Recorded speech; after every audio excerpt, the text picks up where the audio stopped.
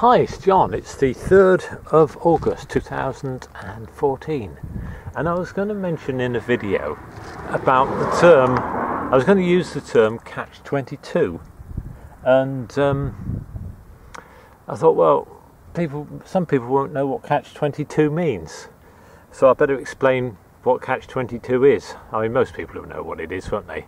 But it all relates to the Vietnam War, and I think it's a book about the Vietnam War. And in the 1960s and 70s, the Americans had something called the draft, where young men were drafted into the army to go and fight in the Asian War, go and fight in Vietnam against communism. And there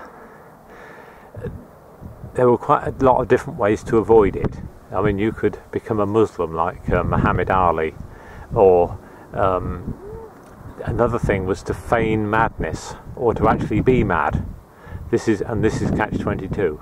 So if you feigned madness, or you were mad, then you couldn't join the army, because they didn't want mad people in the army.